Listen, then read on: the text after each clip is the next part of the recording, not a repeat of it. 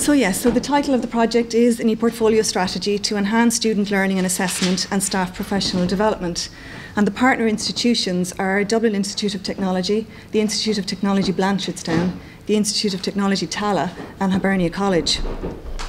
So the steering group was set up, and there was a member from each of the participating institutions.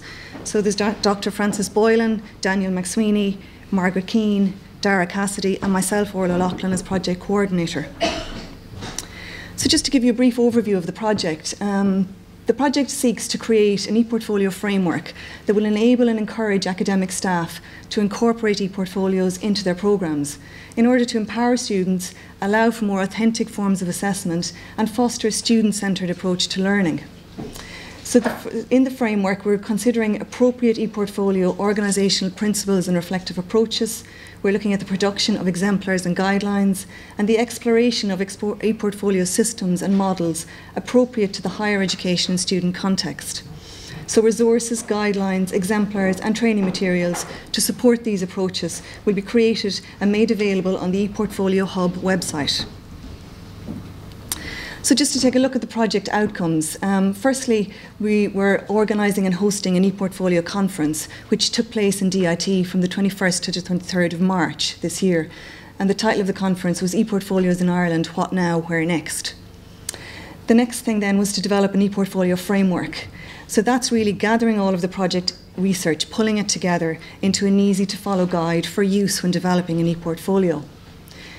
And thirdly, we were to create and launch a project website, which we entitled the ePortfolio Hub. And this was really to be a central repository where all of the set of ePortfolio approaches and the associate resources will be available to students, academic staff and higher education institutions. So to take a look at the outcomes of the project and what we've completed so far, one of the first tasks of the group was to develop and create the ePortfolio Hub, which is the website. And let me just see if I can bring you in to take a look at it. So this was really initially to create awareness and develop awareness of the project, and also to promote and launch the ePortfolio conference.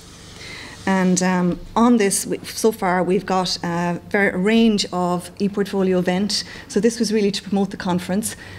So we had kind of how to register, the programme outline, keynote speakers, and then each day speakers. And ultimately, we have uploaded presentation resources and all of the video recordings from the event as well.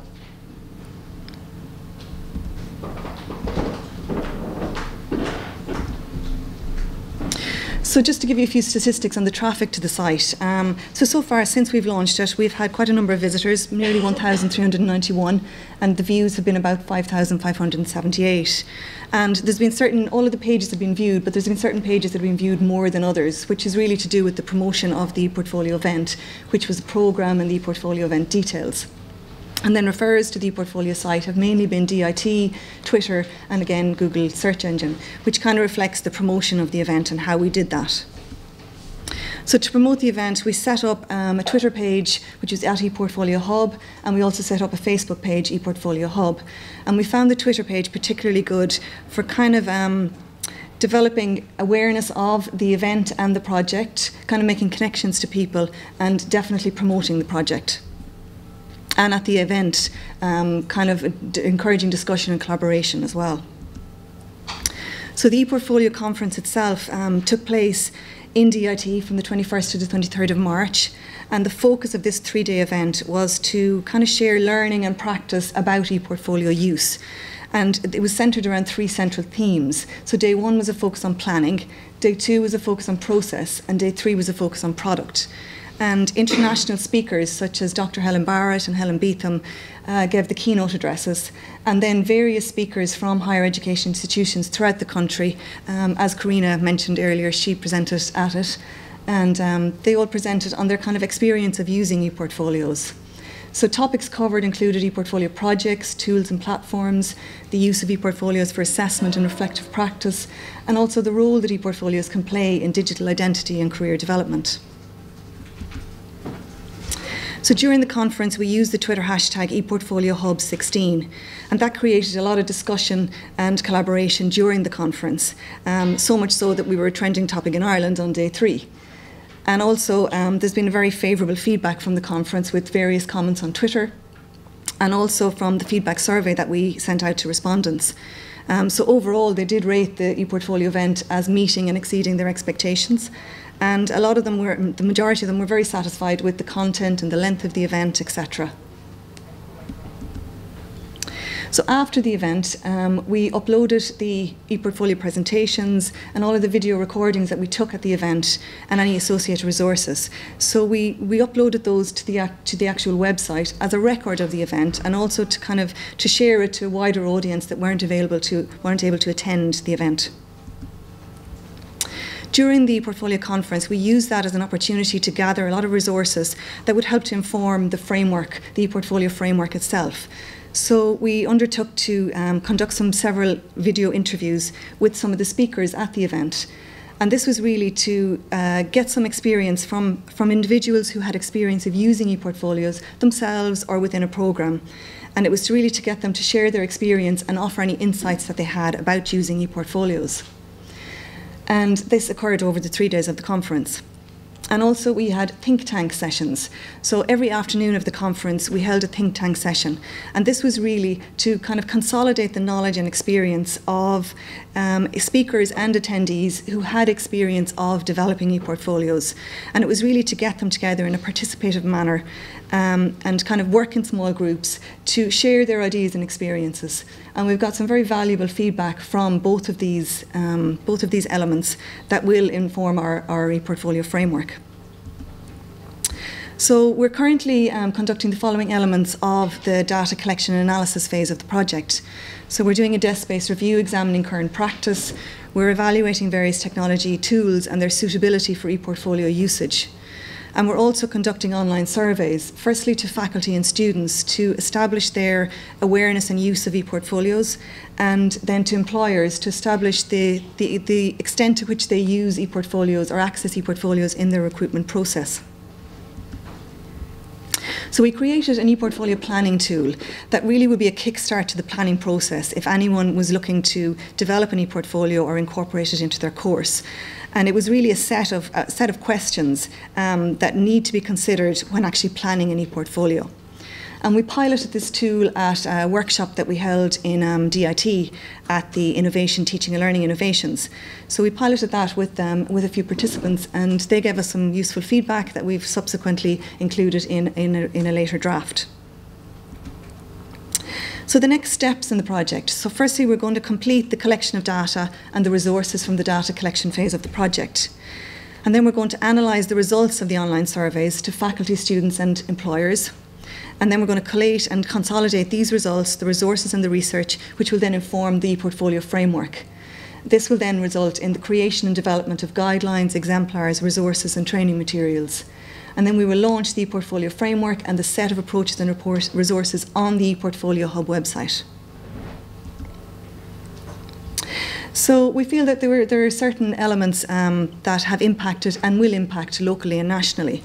So firstly, hosting the ePortfolio conference, ePortfolios in Ireland, What Now, Where Next? This really provided attendees with an opportunity to network, discuss, share and showcase their work that they're doing with ePortfolios. And then from that, we shared the recorded presentations and resources from the conference on the ePortfolio Hub website. And this meant that it was available for viewing by a larger audience. We will provide access to a comprehensive set of ePortfolio resources that will be available on this website for students and academic staff who want to develop their own ePortfolio or incorporate an ePortfolio into their programmes. So we'll collate, develop and share of guidelines and exemplars for use by students and academic staff when developing an ePortfolio. We'll provide guidance on the introduction of an ePortfolio into an academic programme. And we'll provide guidance on the various uses of an ePortfolio from the terms of teaching, learning, assessment, reflection and as a showcase. And we'll also do an evaluation of current technology approaches and their suitability for ePortfolio usage, and then provide guidelines for using the various systems. So how did our project develop when compared to our original proposal? So there was a delay in the start of the project from January to March, which meant that one of the first deliverables that we had to focus on and throw ourselves right into was organising the ePortfolio conference. So that was held in March. And The data collection has kind of occurred during and after that conference. And we're currently in that phase of collecting the data and analysing that data to inform the framework. There are a few slight changes to the original project proposal in terms of the collaboration envisaged. So people that we would like to have developed into programme teams weren't available at that time. So the terms of the type of collaboration that we got involved in was just slightly different. So the steering group and myself as project coordinator, we worked closely and collaborated closely to achieve the project outcomes.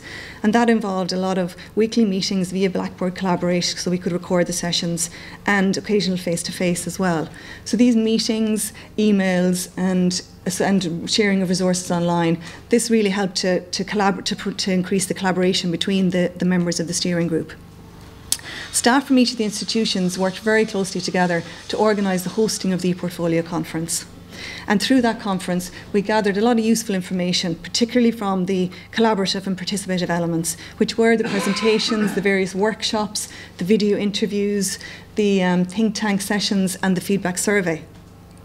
And we've also gathered a lot of useful information from circulating of the online surveys to the various faculty, students in higher education and employers. And we received very valuable feedback from workshop participants on the ePortfolio planning tool. So what changes would we make to improve the impact of our ePortfolio conference? So there were just a few that we thought of. When looking at the timing of the conference was held from, it was between St. Patrick's weekend and Easter. So that was a time when a lot of academics would have been on holidays. So I think the attendance rate of the conference was kind of impacted with that, with a lot of people maybe being on holidays. And also the logistics of some of the technical elements of setting up the event was kind of affected by that as well, with people being on holidays. Recording all the sessions at the conference, we recorded the keynote addresses and the morning presentations, but in hindsight, if we were to do it again, we would try and record all of the afternoon sessions, particularly the workshops and the think tank sessions, because even with flip charts and notes, it's impossible to retain all of the information from those sessions, and there was a lot of valuable discussions and feedback from that. Live streaming the conference would have been very useful in terms of extending the impact of the conference to a wider audience and opening it up to more people that were unable to attend on the day. And earlier ethics approval. We needed ethics approval for the data collection phase of the project, and there was a delay in obtaining that. So we didn't have it in time for the actual project or the conference itself, which meant that there were a few things that impacted in the data collection that we weren't able to do. And sending out the feedback survey, there was a delay in that. We weren't able to send it out directly after the conference, which I would say resulted in a lower response rate, as it was maybe a month after the conference that we did submit that. Thank you.